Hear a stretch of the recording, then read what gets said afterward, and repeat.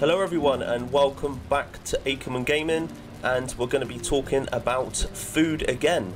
So, advanced tips and tricks on the best food in the game and the best recipes. So in this video I'm going to tell you how to get the ingredients, where to get the ingredients, and the things that you can make with these items. So, without further ado, let's get on to the first one. So, if we go over to the cauldron, but first of all, what I'm going to do is I'm going to talk to you about some of the ingredients that you're going to need. Now, some of them are in the first video, the beginner's one. It's the first two, which is the mushroom. I'm just going to quickly tell you. Now, the mushrooms, there are two types. There are the yellow mushrooms, which you can get from the dungeons, normal mushrooms, which you can get from the meadows. You've got the blueberries, which you'll get them from the Black Forest.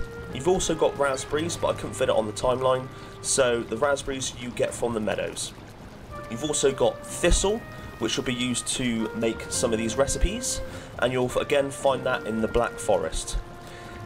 Carrots. Now carrots, what you'll need is you'll need an item called the cultivator, which is this one just at the top. Now I'll show you what it looks like, and to get that, what you'll need to do is you'll need to use bronze. You need to get some bronze. So you need to farm some copper, or which again, if you check out my channel, there's a video on that. If we go back, so carrot seeds, again you'll need the cultivator and you'll need to farm carrot seeds. Now carrot seeds you will find harvesting flowers in the Black Forest. Turnip, now turnip again you'll need the cultivator again, and you'll get turnip seeds which will be located in the swamps, and again you'll have to harvest flowers to gain them, and then just plant them with the cultivator, and then you can eventually get some turnips. Entrails, now they are found by killing the undead in Valheim, or the Drager, I think that's the name anyway, the actual name. Now they are found at the swamp. Now what they are is they protect sort of tombs in ruins. So if you go into tombs in ruins, you will find the undead, kill them, and they will drop entrails.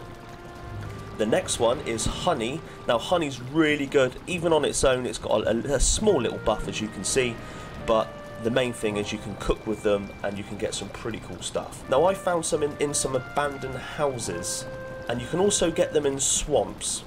Now what the best thing is, if you break the hive, you will receive a queen bee. Now with the queen bee, you can actually make a hive, and then you can start farming honey yourself, which I'd really highly recommend. Now the last one is really hard to get. Now it's cooked serpent meat. Now to get these, you need to kill ocean serpents. Now to do so, you will need a very handy tool called a harpoon, which is just this item here. Now tichin you will get in the ocean. Now to get them you will need to kill sea turtles. So once you kill sea turtles, you can then farm chitin, which you can then craft a harpoon and also a dagger, which is quite cool.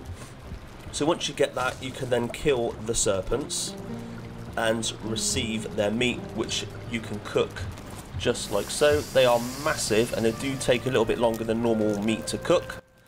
Right, so once you've done that, the things that you can make is the carrot soup. Now the carrot soup, you'll need 1 mushroom and 3 carrots. It's really easy to make. It's kind of normal way, but health you get 20, stamina 60, it lasts for 1500 seconds, and it's got 2 HP of healing. The next one is Queen's Jam. Now Queen's Jam is a little bit better. Again, health 30, stamina 40, and 1200 seconds. And again, healing 2 HP. The next one is sausages. Now sausages, to craft them, you'll need the entrails, some normal raw meat, and the thistle. Now the sausage is really good. They don't weigh a lot at all, and you'll get a 60 health bonus and 40 stamina, and it lasts for 1600 seconds. And the great thing is you get an extra HP, so 3 HP. The next one is the turnip stew. Now the reason I like the turnip stew is because it's sort of balanced. You get 50 health, 50 stamina, and again it lasts for 1600 seconds. So it's quite a good one because it kind of gives you a buff on your health and stamina at the same time.